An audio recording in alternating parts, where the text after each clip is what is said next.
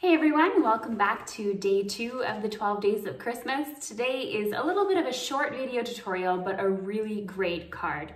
This is a card that I could totally see myself making a bunch of this holiday season because they're pretty quick, easy, and simple. Now I'm going to be using this gorgeous layering stencil today from Altenew that I can't wait for you to see. Let's get started. All right, here's a preview of today's card. I'm going to be using a stencil here that is a stencil set. So there's an A and a B to this one. This one's called Classic Pine Stencil A and B from Altenew. One has the sprig leaves that you're going to be doing, and the other one has the pine cones. And it shows you here how you can line them up and how they look when they're all finished. So you can use a variety of mediums on this. You can ink them up, you can use the stencils to do coloring, you can use gels, pastes, whatever your heart desires. Today I'm going to keep things relatively simple, use what I know, and do some inks. So I'm going to attach the stencil using some purple tape, and we're going to get started. So I have my stencil all lined up here. I'm going to be using some Spruce ink from Catherine Pooler, and I'm using my life-changing blender brushes to blend in some of the color.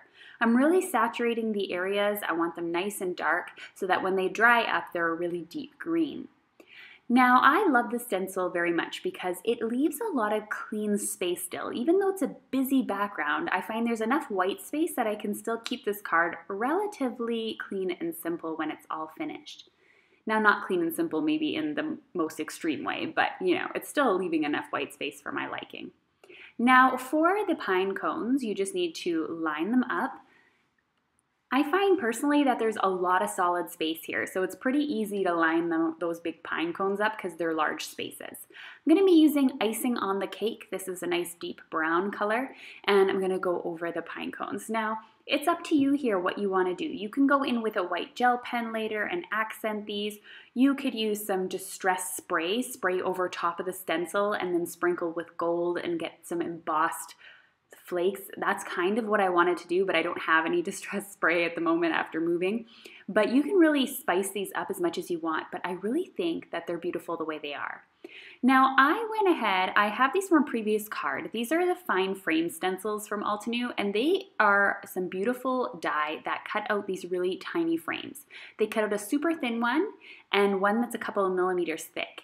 And I had a whole bunch of these left over cut in Harvest Gold by Tonic Studios. It's a beautiful cardstock. So I just set those aside because I'm going to be using those as an accent today. But I wanted to heat emboss my sentiment first. I am using a stamp set from scrapbook.com called Big and Bold Holidays.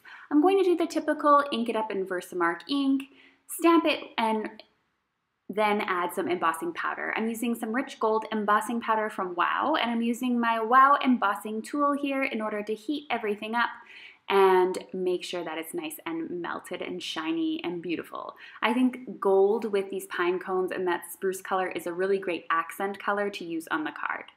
Just going to trim down the sentiment here and take a look at what it looks like at the center of my card. I decided to use some liquid adhesive to put that down onto the center. All right, slowing down to put the final touches here. I am using some Nuvo Deluxe adhesive here to add some glue to my fine frames. These are the frames I die cut earlier that I was talking about that I had from a previous video. And I'm going to add these onto the card. I decided to do a double layer, and there is a frame that goes in between these as well. So I decided to leave that one out so it added a little bit of a space in between. And I think the double frame looked a lot better to pull in your eyes towards the center than the single frame. I then decided to grab a colored pencil or pencil crayon, depending where you're from. I grabbed this in Espresso, it's from Prismacolor, and a ruler, and I decided to just outline the frame of the card. I felt that the frame around the sentiment or the white cardstock kind of got lost in the background and needed a little bit of a push. So you could either ink your edges here, or you can go in like I did because it's already glued and use a pencil crayon or a marker and just add in the color that's needed. The next thing I did was grab one of the pre-cut and scored note cards from scrapbook.com in Nina Solar White cardstock, and I'm using this as my background. I think this is what really just pulls in the entire card. It makes the white on this card pop, it makes the colors look more vibrant, and overall I am so excited that I chose a white card base for this card. Now, if you haven't had a chance to subscribe to my channel, I would totally appreciate it if you did. I've been noticing recently that half of the people that watch my videos are not subscribed to my channel, so I would love to see more subscribers decide to click that red button and maybe even the bell so you get notified when I post a new video. Here is a final look at today's card. I hope you enjoyed this video tutorial today and that you might give this card a try. If you're interested, all the supplies are listed below, and then as well I have a suggestion here and you can click the subscribe button. Thanks so much for watching and have a great day.